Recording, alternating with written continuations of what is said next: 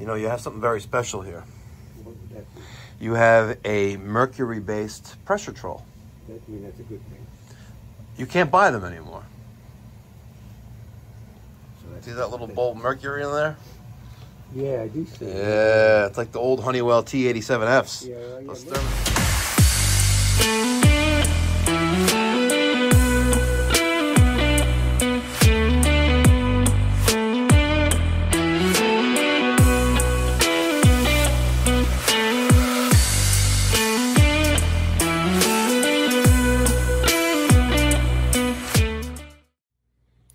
If you got one of these in your basement, a steam boiler, then you're going to have one of these, a Pressuretrol.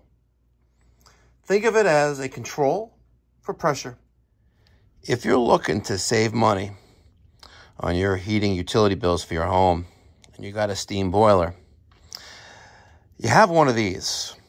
This is called a Pressuretrol, okay? The Pressuretrol works by keeping the pressure in the steam system, you know, the pipes, the radiators, the boiler itself, within a certain range, right? So when this device detects that the pressure exceeds a certain threshold, right, or setting, in this particular case, 2 psi, it turns off the boiler. So as steam gives up its heat to the house, you know, to the piping that may or may not be insulated, but as the steam gives up its heat, right, and that steam condenses back into a liquid, the pressure drops in the system and eventually falls below that 2 psi, which will allow the boiler back to fire again as long as the thermostat is still calling for heat. So, for example, your thermostat is set for 70, it's reading 68 in the home. The boiler will run until one of a couple things occur. The thermostat is satisfied, or the Pressuretrol has reached that threshold. Let's say, for example, you didn't have this, okay? And the boiler has getting a call to heat, so the thermostat is telling the system to run, and, you know, the system will run until the thermostat is satisfied or until another safety goes off, for example. But with a residential steam system, you don't need high pressure. You really need half a pound, you know, 0.5 psi, no more than 1 psi. But the issue with these right here is that they usually show a start point of 2.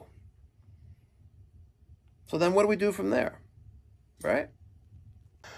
Well, for starters, we don't want this main set point to be anything over 2, because anything over that will result in overproduced steam, which is not only wasteful, you know, but you're using fuel energy, whether it's oil or gas, right?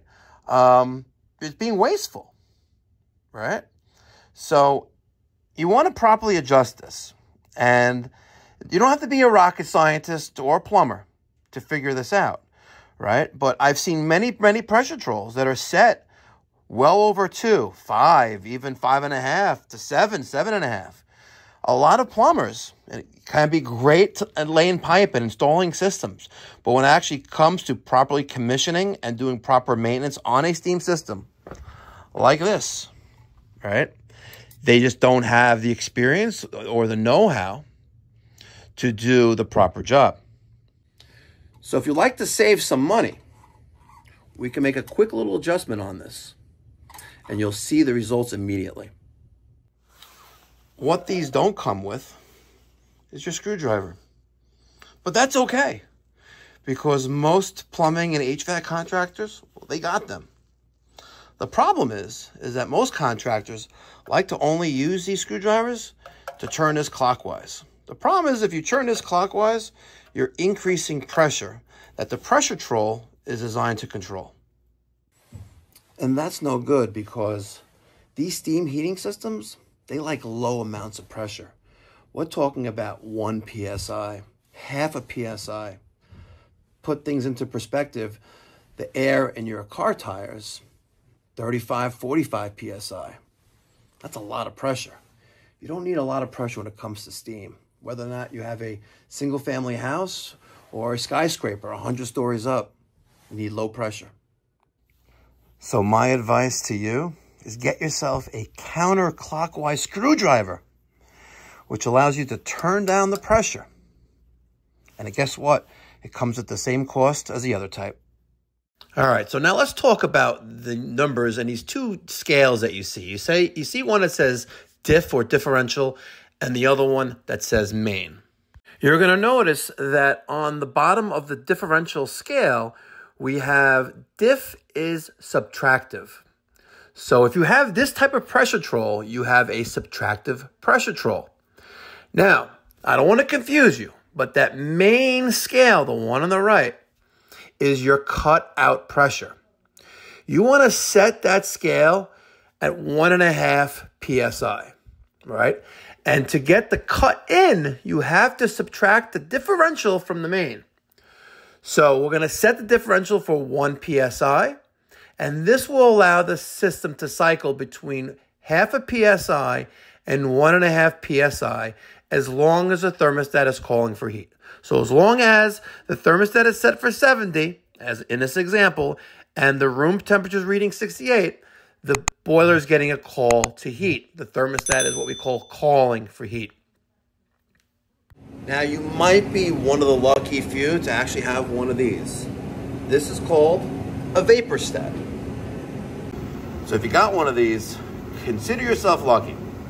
This is much more expensive than a Pressuretrol, and it's also very accurate. It's a very accurate control that senses steam, not in PSI, all right, like a regular traditional Pressuretrol does, but in ounces of pressure rather than the pounds of pressure.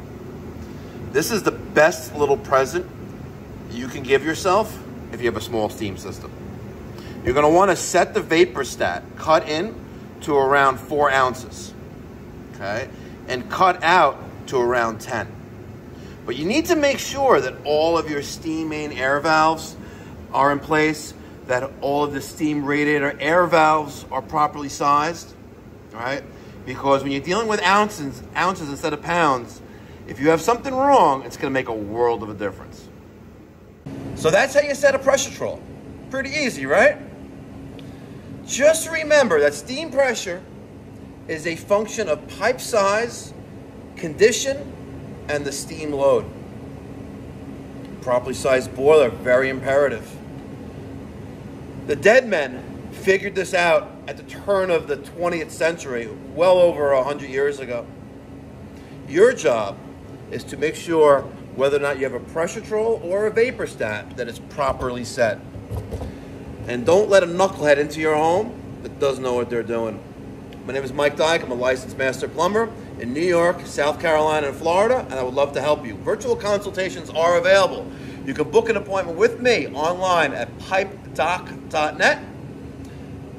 Catch you on the next one. Be well, God bless, stay safe.